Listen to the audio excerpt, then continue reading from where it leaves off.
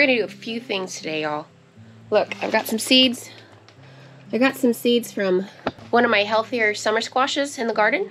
So I'm gonna plant those today. It is July, and so I should still get some fruit off these guys, because our first frost is not until November.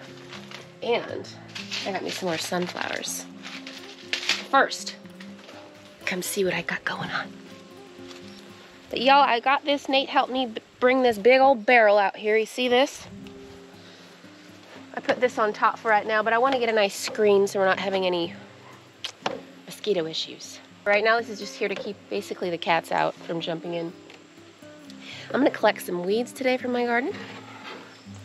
And we're gonna start stuffing weeds in this barrel. And it's already got water in it. I don't really need water in it yet, but it was just kind of fun to fill up, so we did it. I was gonna start scooping it out for you. Oh, it's fine, baby. It's fine.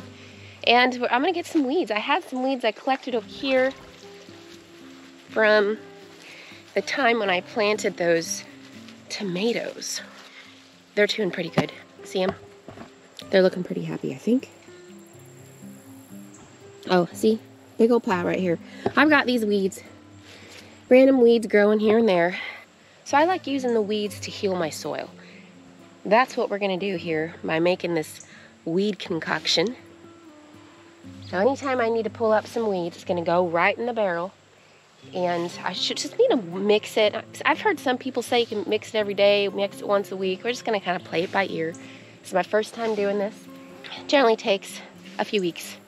Let's kind of see how it goes. Look at all my buckwheat. I've been picking tons of tomatoes. You see they got quite sick at the bottom here. I'm gonna pick these today because I've been having issues with just them dropping. So I gotta pick all these guys. I already made some delicious, fresh tomato sauce, spaghetti sauce. It was so good. We have this one little tomato. It's a beautiful yellow. I think it's called lemon something. Here's one of them. This one got a little cracked, you see. They were ready pretty early. Healthiest ones that I have here, I'm gonna save seeds from them. I've been saving seeds from quite a few of these. Look, that mushroom basket, it's got tons of them. This looks like a Kellogg's breakfast to me. Okay, so I'm gonna grab these weeds. Look at this thing. This thing's just going. See, I'm just gonna let it climb up here, and it's growing a pumpkin. This looks like a jack-o'-lantern pumpkin to me. Oh, I got quite a few beans on here. I haven't been picking beans off this thing. I've just been kind of letting it go. It's just fun. I planted this for fun. I'm gonna grab these weeds. But look at this. These Jarndales are doing so good. Very prolific. So, also with the Long Island cheese. Long Island cheese is doing great. And of course, this thing is just going crazy, doing really well. Some of them are definitely starting to get sick, and that's all right. I'm just gonna let them go. And this guy, I think it's called a white boar. I don't know. I can't remember. I'll look it up. This one, I have 4 plants here, and it only made 2 squashes. So I don't think I'm doing that one again. But I'm gonna collect seeds from this Jarndale and Long Island cheese and that Tahitian melons. Awesome. I already got some weeds, and we'll pull some more. Excuse me, plant. Taking all this. Look at these. I got 2 of them growing on top of each other. So I ended up putting hammocks on. The squash are fine, but my melons need hammocks. I lost one melon, it fell. So I put hammocks on all my melons because I don't want to lose any of them. I'm gonna stuff this in here. Oop. Oop, I just got dirt all over myself. So I'm just gonna keep filling this up and just mixing it, probably just once a week. So all these weeds, anything that I got growing, see this stuff here? All this.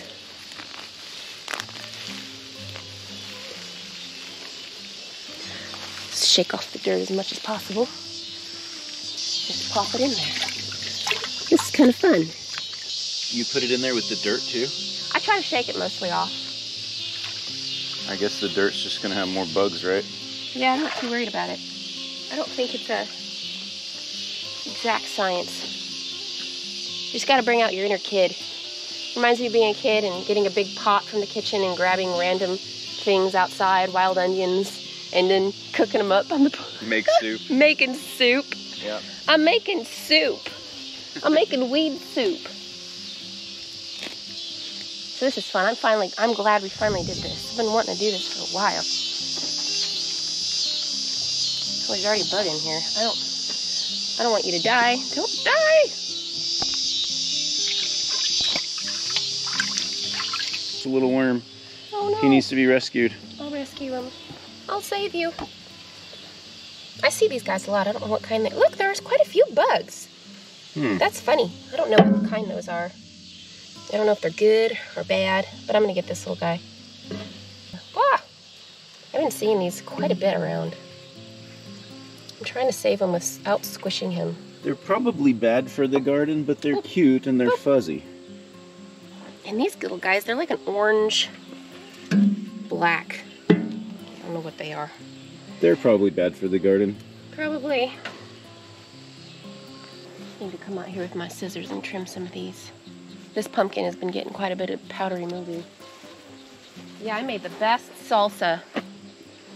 Y'all, I made a whole half a gallon of it.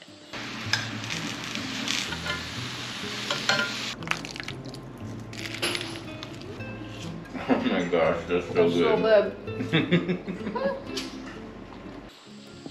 So good. It's almost gone. We've almost eaten it all. It's just so, I could drink it. That's how good it is.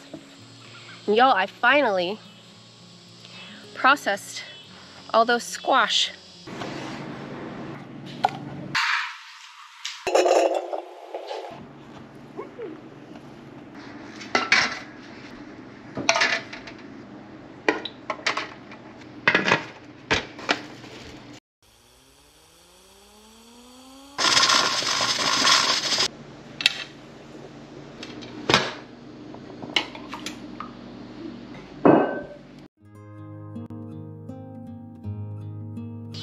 Feels good to have that done. It's easy to get overwhelmed when you're into this time of year when you're starting to get a rush of food all at once. Because I needed to get that done because now I've got tomatoes coming through that are just, they're ripening like that. Some of these got attacked by the pests, but I haven't been seeing armyworms. I think we beat them. I think we beat those armyworms. We defeated the armies. I do, yes, we defeated the armies. Because you recruited your I got my knights. My knights in shimmering armor. Tobacco is taller than me. They got attacked a little bit by the tomato hornworms.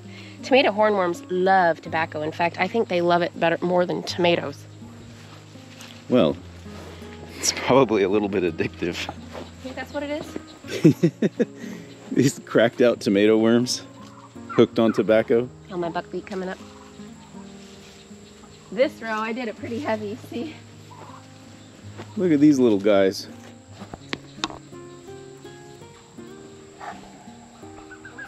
I got quite a few of these big old monster tomatoes. I think this is a Kellogg's breakfast. You don't remember? No, I know I had to rip out some Kellogg's breakfasts on this row because they were getting sick, and that's why I put the tomatillos right here. See, I got my tomatillos coming in. I love tomatillos. They look like a Chinese lamp. Yeah, those little paper lamps. Yeah, buckwheat's doing great though, and excited about these peanuts. That's gonna be just fun. That's just something I did for fun. This is a peanut? Yeah, that's a peanut. They have little yellow flowers, you see? They're pretty. Corn, getting tall. And the stalks are actually thick. They're thickening up. Every year I've done corn, they just have had issues where they just don't get thick enough and they're always falling over. I did the Three Sisters thing last year and that didn't work out. The beans just took them out. Remember that? The beans just took out the corn. So the Three Sisters was the Three Sisters is corn, bush beans, squash. So the squash provided ground cover. Yes, the that was the corn idea. provides a trellis for the beans to climb on. Yeah. But what actually happened was the beans took out the corn. Even though I planted the corn way before the beans. But the beans took them out. Oh, look. Oh, what is it? look, little corn, little bit of corn silk poking Look. up. Yeah, see, look, this one too. Fun. What's this little guy with all the flowers? I don't know. I don't know a lot of these peppers. I just put them out here. I collected some seeds from my peppers last year, the bell peppers. This could be one of those. These sunflowers are going. Look at how tall they are. Remember when I planted them? Oh, these are also peanuts. I need to come in here, and I looked this particular weed up, y'all, and I can't remember the name of it, but you can actually eat it. It's beneficial. People use it for certain things, health-wise. It's kind of neat to look up all these different weeds and realize they're actually edible, and they can be good for you. So yeah, we need to weed this area, and we'll put that in our little weed tea. It's gonna be great. Then I can just scoop it out and put it directly onto my plants. I'll plant some of those seeds. I've been collecting lots of seeds. Any tomato plant that's doing pretty good and healthy, I've been collecting those and saving them. I want next year, my garden, I just want to plant things for the most part from seeds that I collected. If you buy seeds next spring, where were they raised? If you buy seeds in the store or wherever you buy your seeds, they're coming from an area that is most likely being very babied in a high tunnel. It's not out in the elements. Marl, come here. And your theory is that these plants would be weaker. Yeah, definitely. But these plants that I'm growing here are growing out in my environment. They're gonna be a hardier plant for sure. I think it will work out. So you're just picking the ones who have resisted our local diseases for the best. most part, yeah. They've grown the best with our sunlight, with our temperature, with our environment. Yes, so I'm hoping that next year we won't have as big of a problem with the sicknesses that we've been having a lot of issues with. It doesn't seem to matter what I do, they just get sick. And I think that is possible to have a tomato plant going strong and doing well until the frost kills it, because I've seen it happen. And I want to be able to have that in my garden to where they're not just pittering out because they're getting so sick. Because you see, a lot of them at the bottom are just sick at this point. Yeah, I remember Rusty, our neighbor across the street at Fort Benning, down in Columbus, Georgia.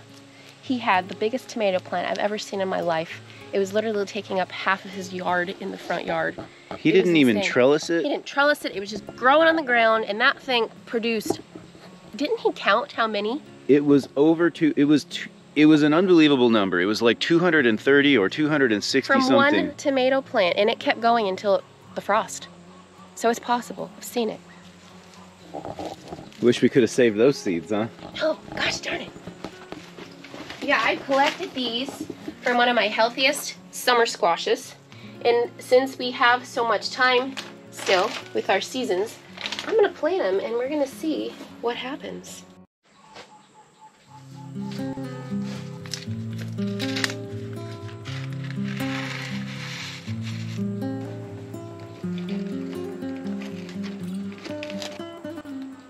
I got me some mammoths. I wasn't very happy with the, what's it called? Chocolate cherry. I also got this one. Double Sun King. These didn't even come up really. I mean, they came up, but then they didn't grow very well. Wasn't very happy with those. The chocolate cherries were just, the blossom was too small. I just pictured it to be bigger than that and more magnanimous, and it just wasn't. So I decided, you know, we're just gonna get these massive mammoth ones. And then I'll collect seeds from them. Because sunflower seeds are expensive and you don't get that many. Although this one actually gave me quite a few. I'm kind of surprised. I brought them all outside here. Water these little guys.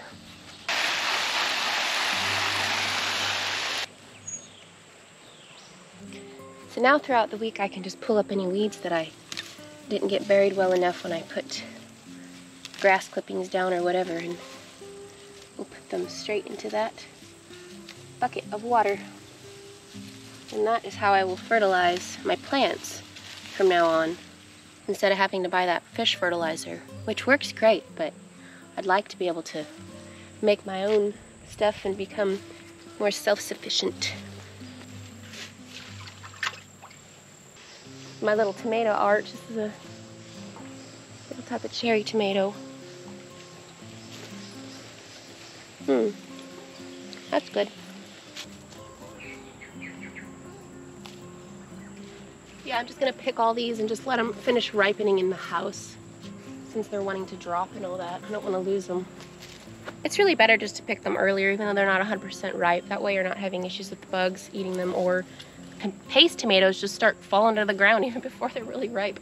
So I'm just kind of picking them all, and I'll let them ripen up. That one's gross. In the house. And when they're ready, we'll make some yummy pasta sauce. It's getting heavy. You're gonna need a bucket, baby. I know. All right, y'all, I'm gonna get these guys in and see if there's any other stragglers here, and we'll see you next time.